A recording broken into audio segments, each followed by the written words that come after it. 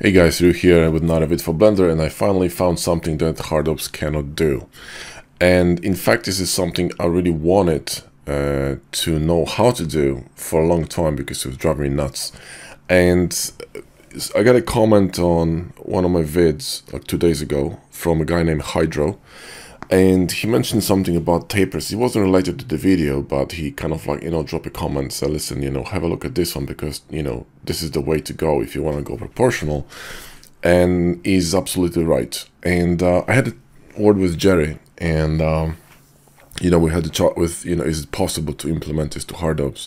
And maybe they will, but I think it will be a great addition because this is actually something I wanted for a long time, especially for cyclic tapers. Okay, but let me show you what I mean. Just very quickly before we start, guys, we have Patreon as Blender Bros together with Josh. 3 tiers, awesome perks, lots of tutorials, decals, critiques, all that jazz. Check the link in the video description and hope to see you there. Thanks. You've seen 3 types of cuts in here, and the left one was created with hardopes. So you simply, you select the mesh, you cut in, right, and then you press Shift D and you taper, right? Whoa, not D, Shift D. There we go. Taper, boom, right? And it's a cut like that. Now, if you wanted to create a cut with a geo and simply taper it in, I'm not gonna be repeating this in here, but I'm gonna just grab a cube and scale it in and just bring it up and adjust it more or less to the same size, just more or less. Yeah, I'm not gonna be not gonna be anal about it, but that's it. Basically bring it in here, apply scale, right? So Control A, apply scale, and then what I'm gonna do is simply taper the bottom, right? So scale it. And the thing is that we're gonna get a very similar result. Okay, so if I'm gonna just a bit too tall, I'm gonna drop it down, right, and cut it in difference, right? And you see that the distance between these two edges and these two edges is basically the same, right? I mean, it's a different cut, but if I go a bit deeper, you'll see that there is literally the same type of a cut. So here, when I was using exactly the same size of cutter, you can see that these cuts are identical, which is what basically hardopes use, box cutter uses for for the taper cut. So you simply scales the bottom, right? That's what it does after applying the scale. Now this one is proportional. You can see that the distance between each of these edges is identical, and this is the desired effect because this is what you want, especially on cyclic cuts. And the way this was achieved is actually quite cool. So if I'm going to recall the cutters here, right? So let's grab this cutter and let's Shift D this and bring it in here, and I'm going to remove this bottom, okay, and simply extend this down. Do something like this and apply the scale. Now the way it was performed, right, is actually pretty cool trick. So what you do is you insert the face here, which will, by the way, ensure that the distance between the edges, as long as the scale is applied, is identical. Then you expand the selection with Control Plus. You go to Select Loops and Boundary Loops, and you simply dissolve them. And now the result of it is that you're getting a perfect taper, you see, on each edge.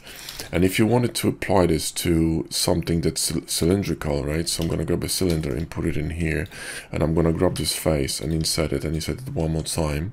And I'm going to grab these points here, okay? So let's just select it, let's make it a half circle or something, okay, somewhere maybe up here. And I'm gonna use curve extract from hardopes to bring this geo up. Then I need to clean this here, otherwise I'm gonna get Z fighting and stuff. Press F, and I'm simply going to apply scale here and bring it down, okay. And then I'm going to duplicate it, so I have a second one, and I'm gonna go with this insert technique. Okay, so let's just apply solidify here, there we go, and then let's select these faces, okay, and I'm going to insert them, all right, and then I'm going to control plus, select the boundary loops and simply dissolve them, right, and I get this. And when I cut it through, boom, let me just bevel this so you can see. It's just it's a perfect, right, it's a perfect cut, and every single edge here is the same distance from the top edge.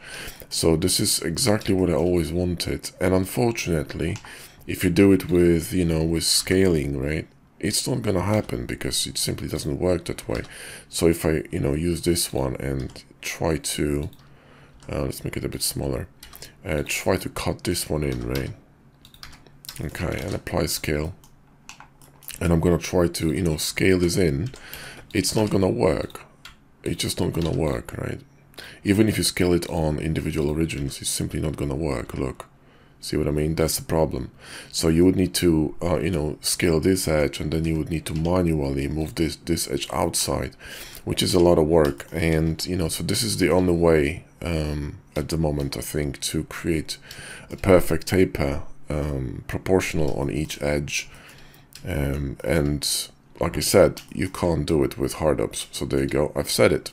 Thanks for the tip, Hydro. Really appreciate it, mate. This is really an amazing trick, and I think everyone should know it. So thanks for watching, guys, and catch you next vid.